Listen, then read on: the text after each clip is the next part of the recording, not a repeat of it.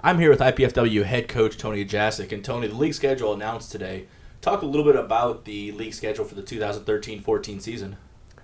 Well, just looking at it, I think obviously we have a new opponent in Denver coming into the league. I think our fans will be excited to see them. They're a quality program, well coached, and they will come in and provide a great challenge right away as they enter the league.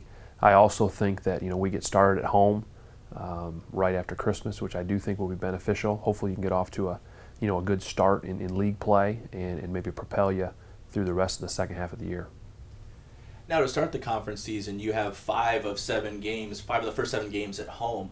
Does that give the team an advantage to come back from the break and just know you're going to be bunkered in here in Fort Wayne? Well, I think you definitely need to take advantage of it.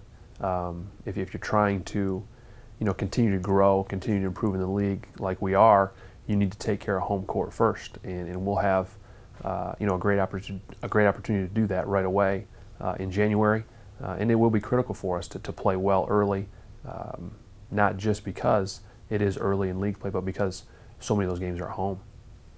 Now, to counter that as well, having 5 of the first 7 at home means 5 of the last 7 are on the road. Do you think that can maybe give the team some mental toughness heading into the conference tournament in March? You would hope, and it's going to be critical that you keep your team in shape, both mentally and physically, because the road in our league, it will take a toll on you if you continue to just put your head down and go forward. So we're going to be a little bit creative. We got to make sure that we do a good job early to put us in a situation where we have a chance down the stretch to have some success, and we'll need to play well on the road because, like you said, at the end of the day, the all-important time of year for us is that first week of March in Sioux Falls. So hopefully we'll be tested on the road, much like we will be in the environment in Sioux Falls. We're still about a month and a half away from the school year starting. Still a lot of time for the team to gel and take form, but what do you think of the squad so far?